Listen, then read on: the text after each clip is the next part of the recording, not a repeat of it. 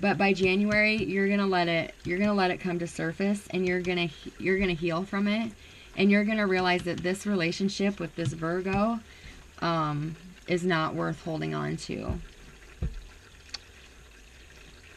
Yeah, or a Gemini.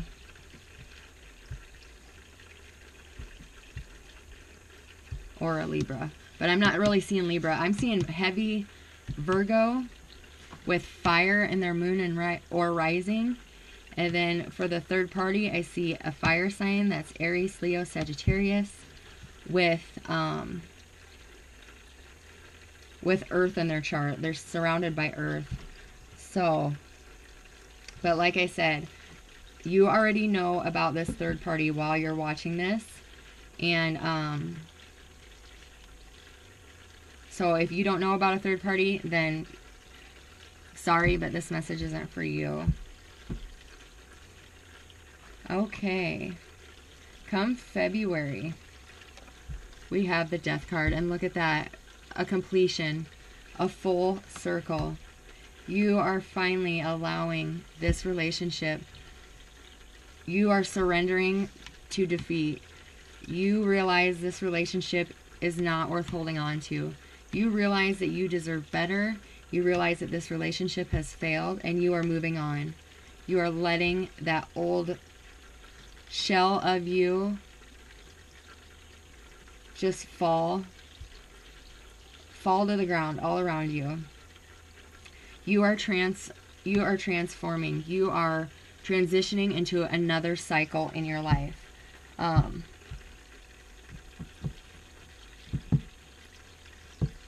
Yeah, you are giving up on this relationship. Come March, more secrets are coming out. Being sneaky.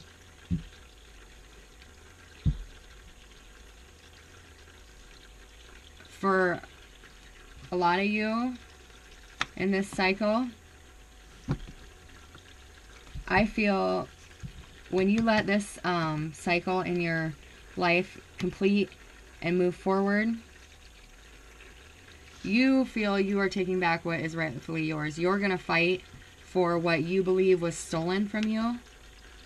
And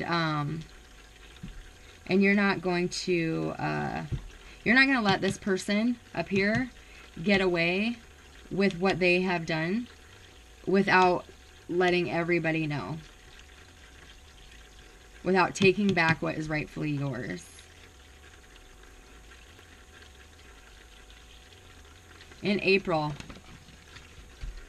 Temperance. Could be dealing with a Sagittarius, but this is more importantly healing. Healing and becoming balanced and patient, and just finding true self-love, self-fulfillment, true love for yourself, and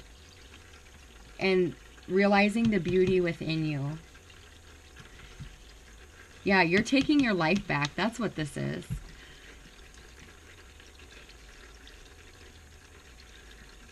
Yeah.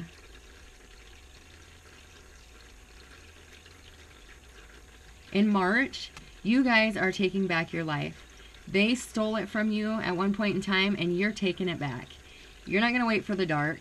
You're not going to do it while everyone's asleep. You're not going to be sneaky about it. Nope, you're going back, and you are taking your life back in front of everybody, showing everybody that you're back, and you are just fine. And that's going to help you heal. That's going to help you close out this chapter completely to where your heart is whole again. You're balanced. You're emotionally, you're emotionally, what do I want to say? You're emotionally fulfilled because of your own doings. You're not relying on anybody else for your happiness. As you see in this card, yeah, this is about, coming together and souls coming together. But in this reading, you see this angel standing by herself. There's no one else in the picture. But there's still two cups. They're still flowing free. She's still happy. She's still grounded. She's still got the world in her hands, and it's because she is doing it on her own. She's not relying on anyone else for happiness. And that is an amazing, amazing accomplishment, Taurus, after the year you guys have had.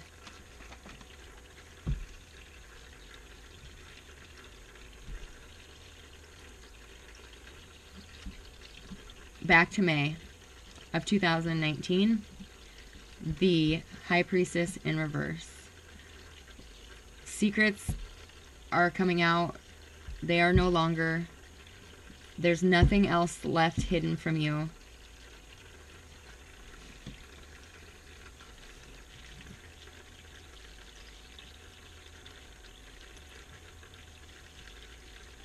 For a group of you, be careful of your intuition. It's off. You're listening to everybody else but your own gut, your own instincts, your own intuition. And so be cautious of that. In May of next year,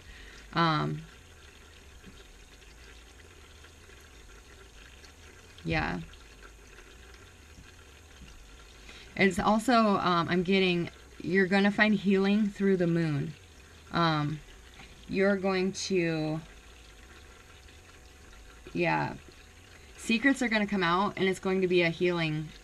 It's going to allow you to heal fully, and it's going to be done by releasing anything that no longer serves you in a release ritual by the moon.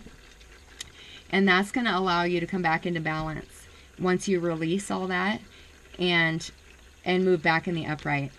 So make sure you are trusting your own intuition and releasing and allowing those secrets to fall to their death.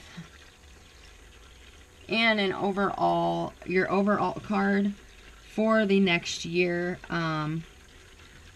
is the Wheel of Fortune. I couldn't have made a better reading for you guys. Good karma is coming your way after completing all these steps, after dealing with all this major arcana, after allowing your life, yourself to transform, after finding balance and self-healing. You are being rewarded with karma coming your way. The wheel is turning in your favor, and good things are coming to you for the year of 2018 and bringing in the 2019 year for you. So amazing.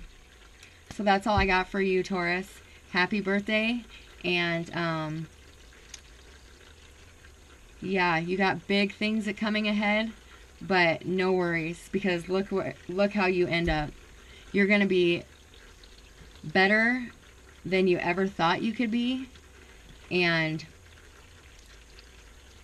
you're just going to radiate. You have so many blessings coming your way. You just have to release this energy here at the beginning. This next couple months might be kind of rough with these 3 cards here, but you know what? By the beginning of the year, you're over the heartbreak, you're closing chapters, you're taking back your own life, you're finding balance, you are releasing everything under the moon, and good karma, good fortune, and good news is all coming your way. So have a beautiful 2018, Taurus. I hope you enjoyed. As always, sending you love, light, and God bless.